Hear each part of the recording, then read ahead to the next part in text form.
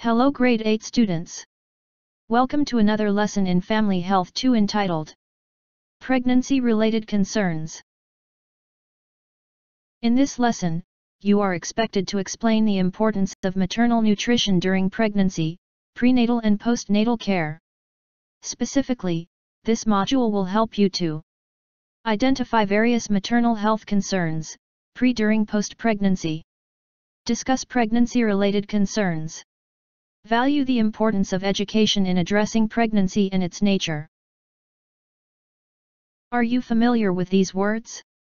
Can you give the meaning of each words? Fertilization, implantation, lactation, pregnancy, morning sickness. Fertilization and how a baby grows during pregnancy.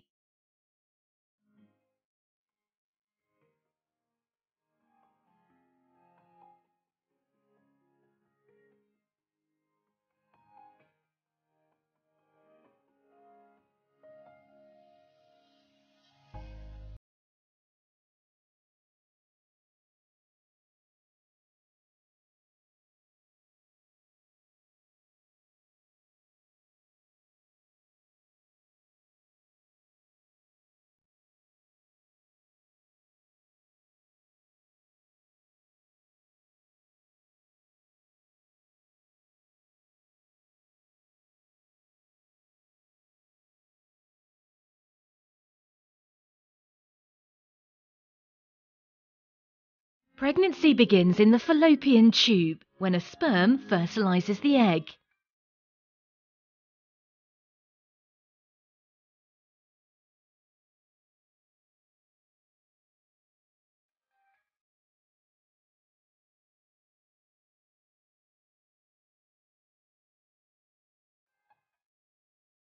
Over the next 5 days, the fertilized egg travels down the tube, dividing to form the embryo.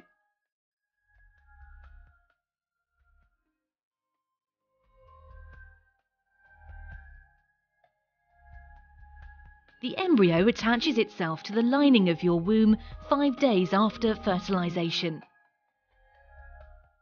When you miss your period, you are 4 weeks pregnant.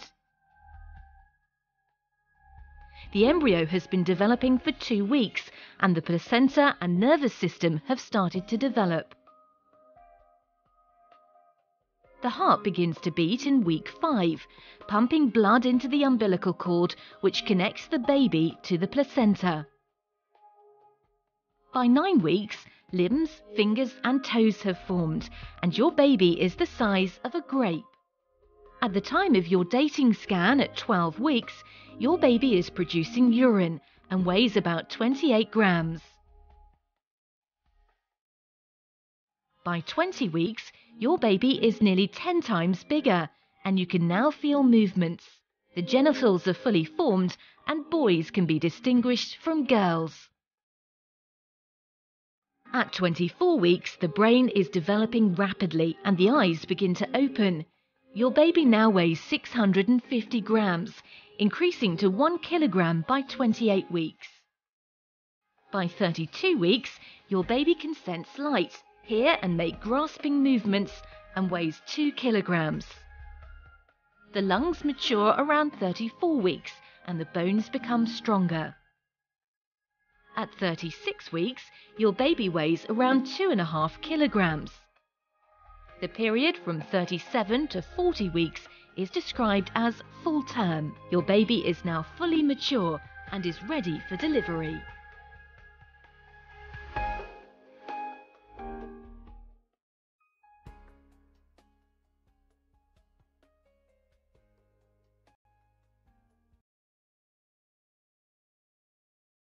After marriage, a couple's desire is to build a family.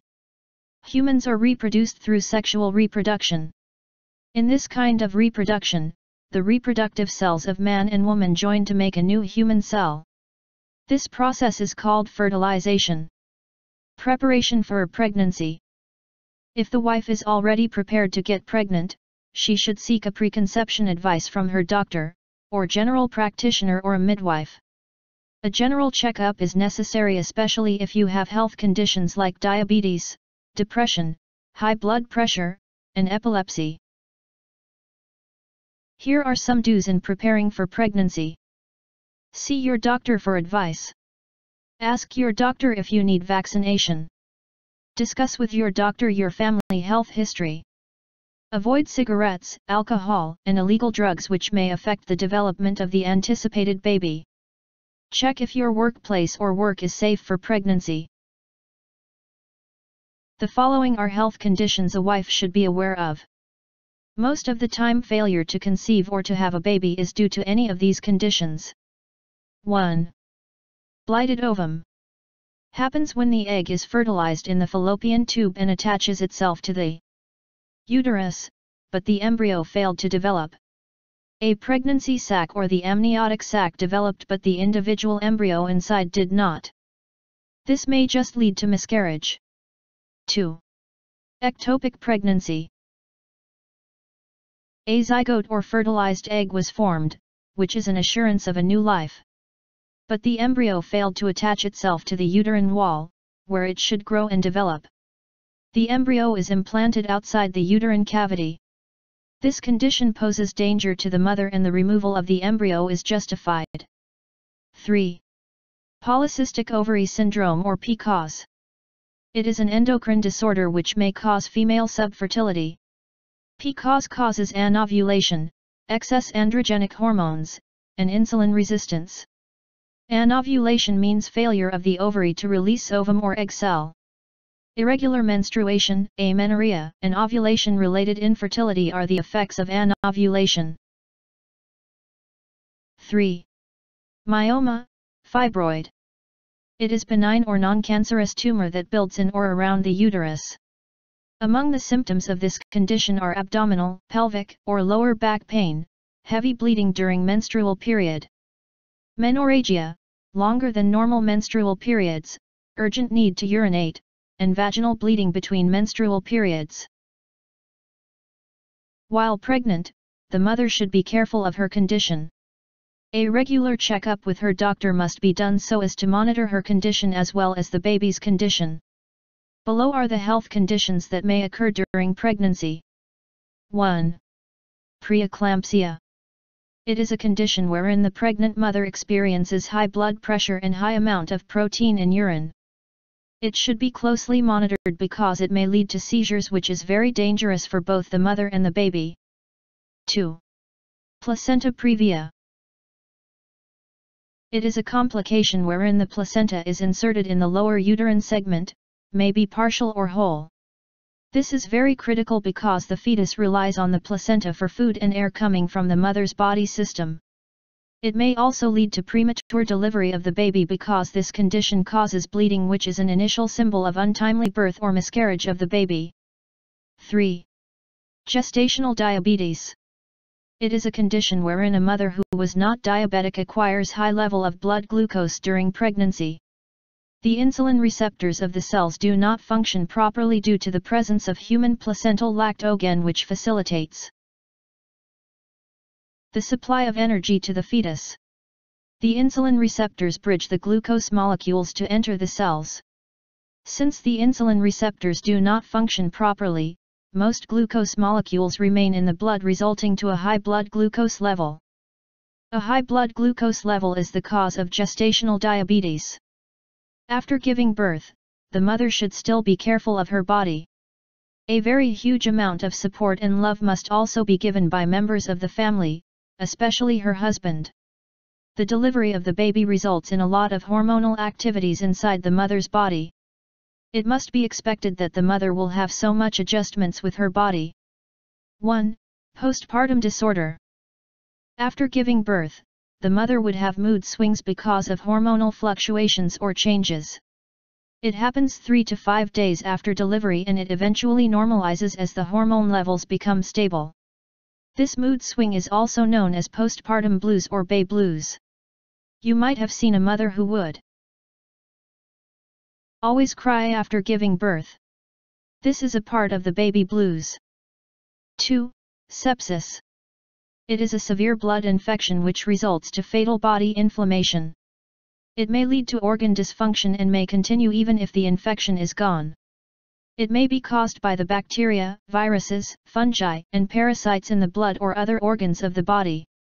The mother and the baby can be infected by sepsis, although the baby would always be affected since he or she has a weak immune system. Sepsis may come from unsanitary hospitals or from invasive devices like intravenous catheters or breathing tubes. The weak immune system of the baby is one reason for contacting this infection. Remember, fertilization is a reproductive process wherein half of the genes of the father and mother combine to form a single cell. The new cell then divides and forms more cells.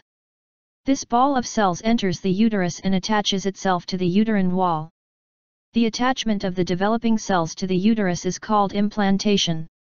Pregnancy is the time when a new cell is formed during fertilization, grows, and develops into a baby in the woman's uterus. From the time that the ovum and the sperm cell unite until the end of the 8th week, the developing human is called embryo. From the 8th week until birth, the developing human is called the fetus.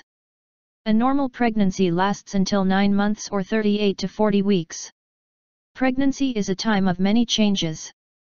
The body of the pregnant person will experience physical and biological changes. It also influences the emotional and mental aspects of the person.